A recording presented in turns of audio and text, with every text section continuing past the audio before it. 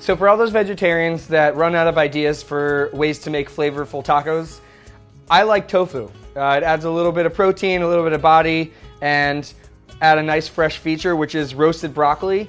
400 degrees, crisp the outsides, get a nice nutty flavor. Peanut salsa, little crumbled tortilla chip on top, lime, and you're all set.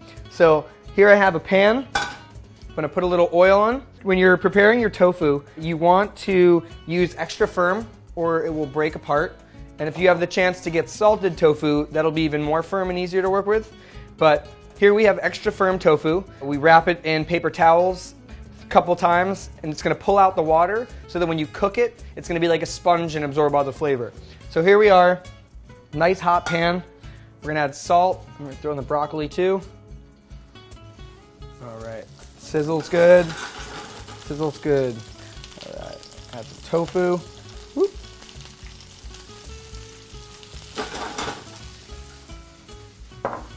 Salt. It's going to take about a minute to cook that. Tofu cooks pretty fast. And if you can get a nice golden color, it's ideal. And then here we have our peanut salsa, which you can find on another segment with Howcast.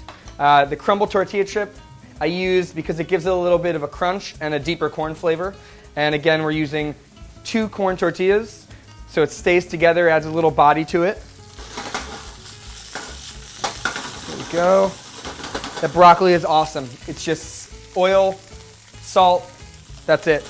On a sheet tray in the oven, like 9 minutes, maybe a little less. It's gonna make it a little healthier, a little crunchier. Awesome. We're gonna do our fresh tortillas as usual.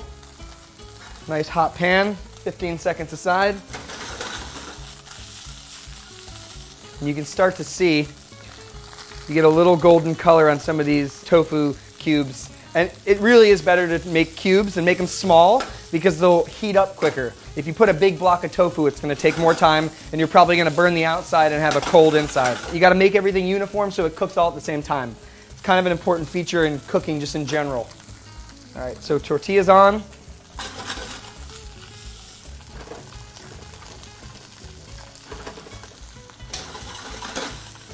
All right, tortilla's almost finished. We are gonna plate this very soon.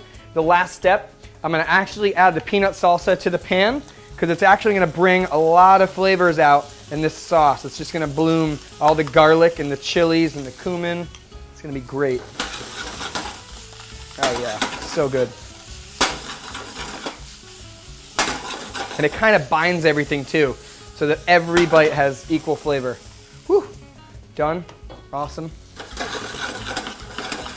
Beautiful. And if you get a little crust on the outside of this, it's totally fine. Look at that. Look at how good that is. Beautiful. Awesome. All right, here we go. And you know, you can make the chunks of broccoli a little smaller depending on how big your mouth is. It'll be a little easier to eat. But don't overstuff it.